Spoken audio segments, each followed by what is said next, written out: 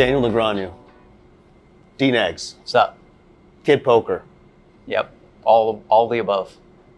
You're the best poker player ever from Canada. It might be true. I might not. Did you play hockey? I played street hockey every day after school. Tennis ball, a stick that curved like this, totally illegal. Checking? No, not checking. It was street hockey. I mean, You play with a ball or a puck? Tennis ball. Yeah. Ball's kind of tough. And literally, my stick was like that. Okay. Totally. So you didn't have dreams of going to the NHL? It wasn't going to happen. No. 5'9", about $1.15 at the time. No, I wasn't even 5'9". I was like 5'5". You were on the Lex Friedman podcast recently. I was. Are you ready for a real interview? Yeah, sure. Yeah. You started playing in the 80s? It was actually the early mid 90s. Were you born then? Interesting. So when did you start playing with Americans? When did you start playing with real whales? I started playing with Americans, I want to say like 1997. That's when I started to trek over here. And are you just drooling? What's your first impression? Well, the first time I went to Vegas, I thought I was a big shot. And I brought 3,000 and figured I'd leave with 20 because, you know, I'm good. I'm the best. About 24 hours later, I had no money left. You weren't studying a lot back then. I studied a very different way. We had an MS-DOS floppy disk, Mike Caro's Poker Pro that you'd stick in the frickin' computer and you'd wait like 6 or 7 hours and it would tell you who's the favorite. That's the way you studied. That was the solver back then. I was way ahead of my time. You think because anybody you else? had that floppy disk. Yeah, nobody Who else had that floppy disk? The floppy disk was available, but I used the floppy disk. Who else had the floppy disk? Mike Caro, Poker Pro, Doyle Brunson had the floppy disk. Of course, Doyle. Now you know Chip Reese had the floppy disk. Secrets of the game. Yeah.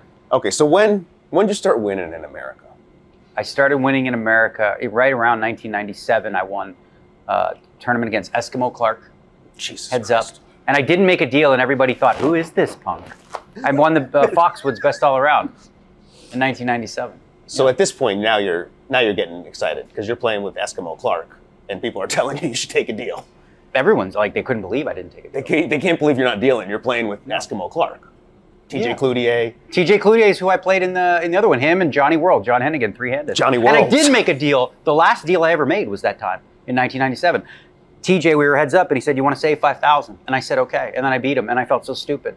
You weren't asking Nick P for a deal. I don't make any deals. I don't deal. You're not asking anybody for a deal. I was playing heads up for $8 million against Dan Coleman. We didn't even. What if you're out chipped? The only offer I got was Geralabos, who was staking him, saying, "Do you want to just play for it all?" I turned that down too. No deals. No deals. I don't do deals.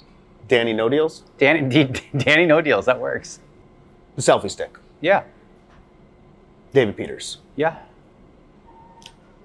What happened?